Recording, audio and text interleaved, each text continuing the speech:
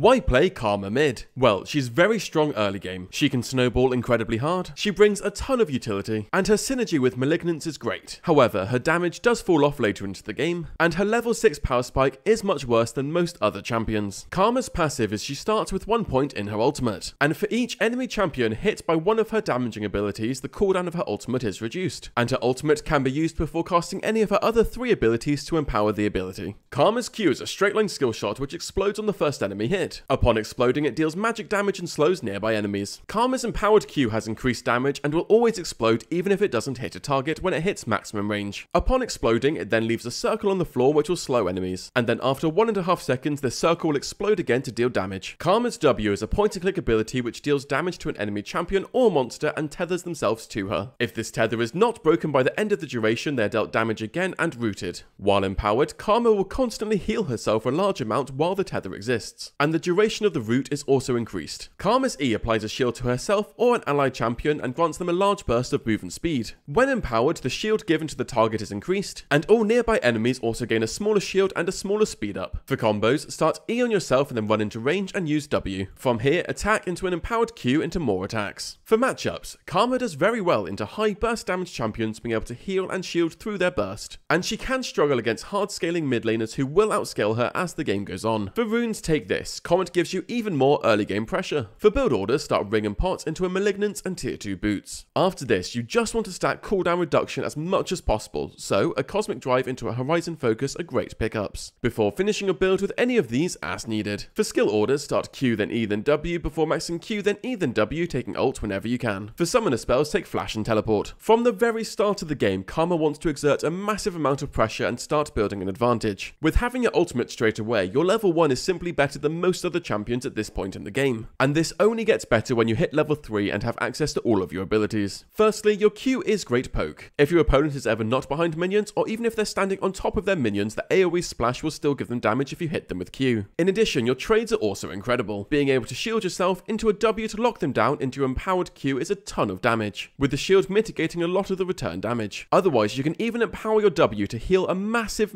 amount and then hit them with a basic Q afterwards. However, if your opponent is playing incredibly safe, you can also just push out the wave as fast as possible with your Q and look to roam early for fights and objectives. Entering the mid game, your bot lane will usually come mid, which puts you into a side lane. From here, you want to push it as far as you can safely before grouping back with your team for fights and objectives. Entering late game team fights, your damage will have fallen off a little bit, so it's often better to play as the more supportive mid laner. Keep spamming out as much damage as you can because this will reduce the cooldown of your ultimate. And of course, if you can blow up a backliner, throw an empowered Q at them. Otherwise, empower your E for massive AoE shields and speed ups, or your W for longer routes.